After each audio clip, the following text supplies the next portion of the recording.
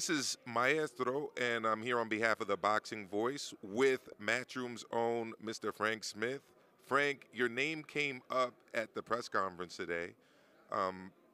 Team Bivol brought it up. Apparently, you're their new promoter. Can you explain that, please?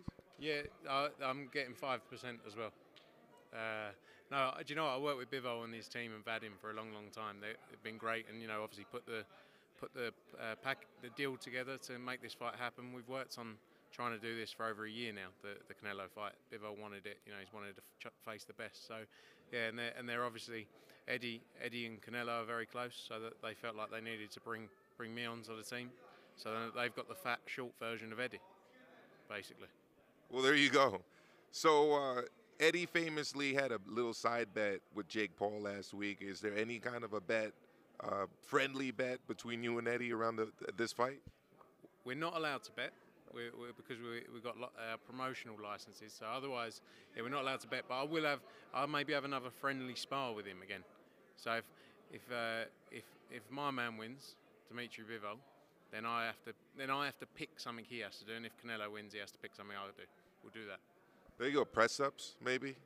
I think I beat him at press-ups. I did 46 the other day, or 45. Thought I was going to die, but I did it. I don't think he's got that in the locker. There you go. So you're close with Team Bivol. How do you fancy his chances in this fight? This is Canelo's second fight at light heavyweight, but in my opinion, I mean, this is a tougher test. What do you think about Bivol as an opponent? Look, I think Bivol is a fantastic fighter, and a lot of people even in boxing don't really appreciate what he's done in his career already. All the way through the amateurs and through to the pros. He is a great fighter, and I think he's going to cause Canelo problems on Saturday. But Canelo, at the same time, is the pound-for-pound best fighter on the planet right now. He's been in there, he's shown us what he can do. He's won a title at 175 against Sergey Kovalev. So he's been there, he's done it. And he'll happily go to 201 pounds, he said, to go and fight Usyk. So both guys have obviously got their strengths.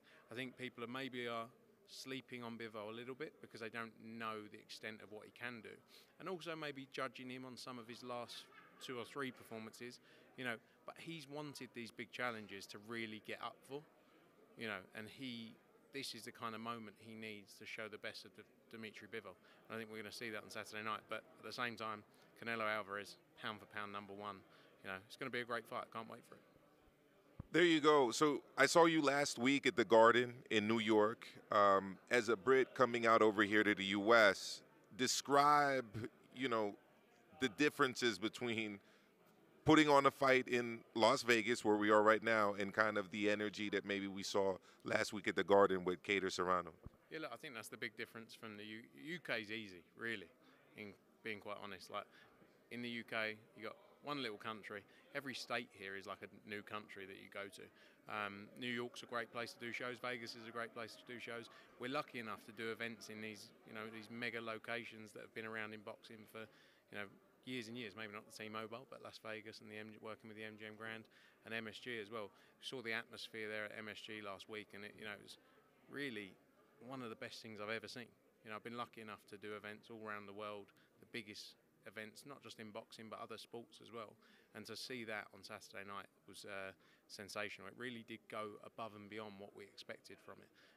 And yeah, this weekend we've got another big night, and just shows we're unrivaled, the biggest promoter in the game. No one else is doing it like us on a regular scale, week in, week out, around the world. And it's good. Boxing's in a great place. Well, let me ask you this, just to touch on that as a last question for you. Matchroom made a big splash here in the U.S. The perception originally was that it's a UK company based in England.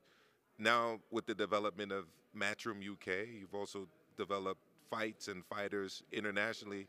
How would you describe Matchroom as a business? Is it a global brand? Is it a UK-focused brand? Or, what are your thoughts on that? No, look, our focus as a business is we're a global sports powerhouse. People know us for boxing, but we promote 400 events a year in 20 different countries across 11 different sports.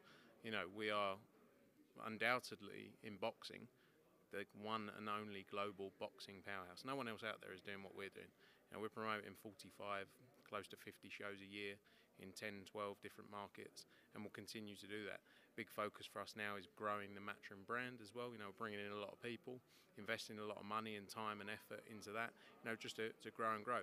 People may have looked at us as these guys coming in from the UK, but look, we're here. We're promoting the pound for pound #1 star, not just the best boxer, but commercial star in the sport.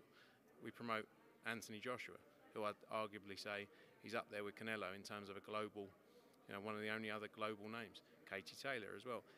You know, so the truth is we've got competitors in markets, like in the US, yeah, you got PBC, you got Top Rank. They are our competitors in the US. In the UK, you've got Frank Warren, you've got Boxer, you got Wasserman, but you haven't got anyone doing what we're doing on a regular scale around the world. And when we finish here, we go to Milan with Scardina against De Carolis. Then the Friday after that, we go to Bilbao. We got Metcalf against Leharaja. On the Saturday, we got Boazzi Richards. You know, we just announced June 4th, Cordina. We announced June 25th, Rung Vasai against Jesse Rodriguez, defense of his title. Got a Mexico show on June 10th. It doesn't stop. It's week in, week out, and no one else is doing that. But look, everyone who's doing what they're doing in the local markets is great for the sport, but no one is pushing the boundaries like we are, and we're going to keep growing, keep expanding. We're not stopping here. You know, it'd be quite easy for us to go, look at what we do, we're great, but we don't ever think that. It's always about what's next, what are the new markets, and where we're going into. So it's exciting times. Well, thank you very much, Frank, and for putting on this tremendous event at the Garden. Wishing you all the best this weekend. Thank you so much. Thanks, mate. Good to see you. Absolutely. Cheers. Thank you. Yo, if you enjoyed the video, feel free to hit the like, subscribe, and share. As always, if you want to support us to the next level, head over to the patreon.com/ThaBoxingVoice. We have tons of exclusive from Border Wars, from title, betting shows, the list goes on and on and on. But in addition to that, if you guys have questions for fighters, trainers, and promoters, this is where you can submit them. We will run out, get these questions answered, and put it back on the show just for you guys. Appreciate it. Peace.